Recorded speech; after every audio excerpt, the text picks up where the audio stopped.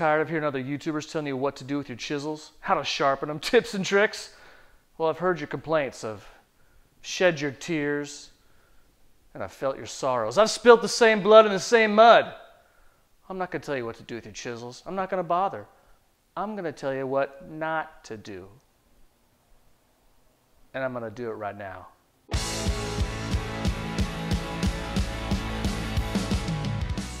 Don't number 15.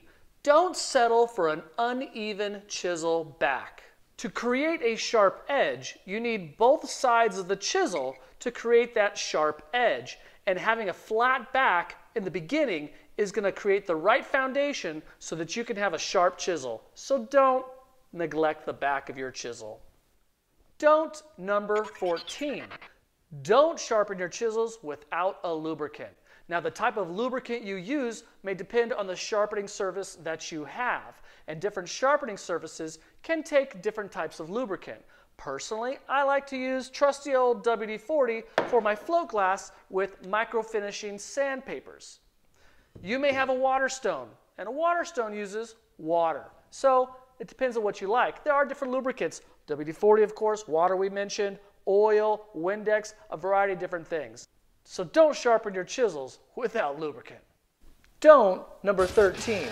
Don't start chiseling an inlay or a dovetail or any other workpiece without a strop on hand. The purpose of the strop is to maintain that sharp edge on your bevel of your chisel. While chiseling, you're going to want to go back to that float glass, your grit papers, your whetstone, or whatever you use. But to avoid that and prolong the life of those tools, that's what the strop is for. This particular one is a double-sided leather strop with a hardwood piece.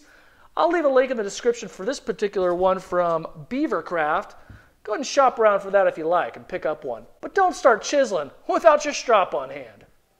Don't number 12. Don't use your strop without a stropping compound.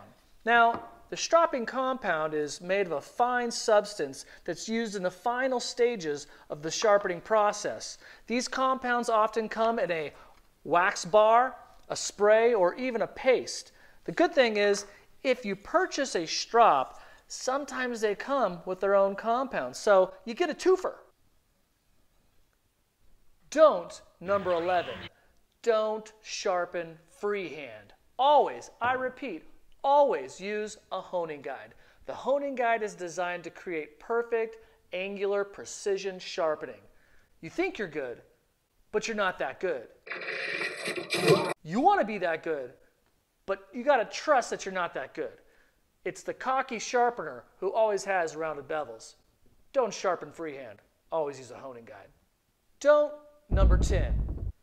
Don't apply uneven pressure when sharpening a chisel on your honing guide. Mirror your left hand and your right hand so they're in the same position. Applying even pressure with a mirrored grip will prevent an uneven bevel. Don't number 9. Don't bother owning a chisel set if you have no way to sharpen them. When I bought my first chisel set, I was totally unprepared, and there's no substitution for preparedness. I used them over and over again, and they became more and more dull. Fortunately, I wasn't doing any fine woodworking like dovetails or anything like that, so it didn't matter that much, but find something that works for you, be it the whetstone or the diamond stone or even the scary sharp sharpening system like I have here. And if you're interested in how I use this, check out the video right here where I go in depth about how 25 bucks can get all your chisels sharpened. On the other hand, have something there, have something ready. Be kind to your chisels, keep them sharpened. Have a sharpening system. Don't number 8. Don't be confused by sharpening compound, honing compound, or stropping compound. These are just different names for the same thing. Yes, there are variances in the types of these compounds, but they're simply just a mixture of different abrasive chemical substances that have been ground down to be very fine, such as chromium oxide, aluminum oxide, or even diamonds. Don't number 7. Don't use your water stone until the stone has fully been soaked in water, allowing all of the bubbles to fully permeate through the material. This may take 10 to even 15 minutes. The water will act as a lubricant, so when the particles are taken off of the blade, they will easily leave the stone when you are sharpening. Without that lubricant and particles being removed, you'd have an uneven bevel, an uneven chisel. Dote number 6, don't obsess. Don't about it, and I'm obsessing about it, and I want to think about anything else but that, but it's making me crazy. overly obsess about the flatness of the back of your chisel. Your time is valuable, and if you're spending too much time on the back, you're losing sight of the overall objective, and that's a sharp chisel. Now, I know some of you are going to hear this and you're going to want to comment. Leave a comment if you disagree with me. I get it. It's my opinion. But just don't get too carried away with the back of your chisel. Sometimes you got to turn it over and work on that bevel.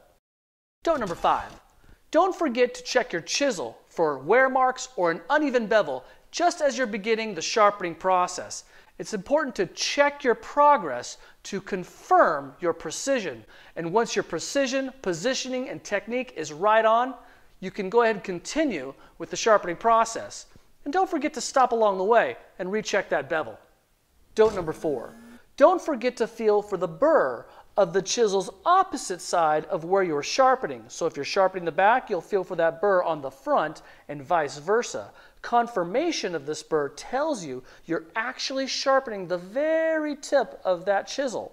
Now this burr will be a shard of metal or shards of a likely rough metal.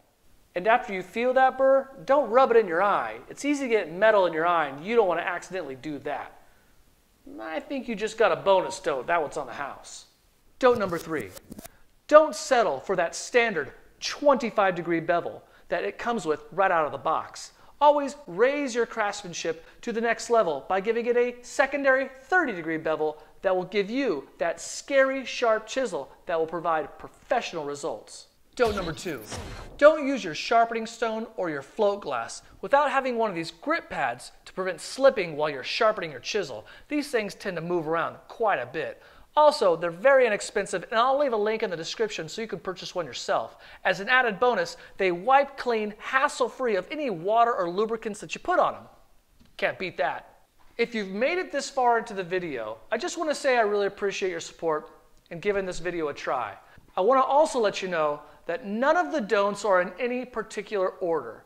But this last one I saved for a significant reason because I think it gives a bit of woodworker's perspective.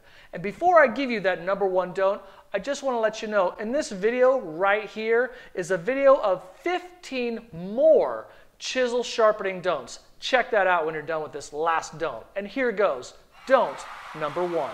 Number 1. Don't believe in the muscle memory myth.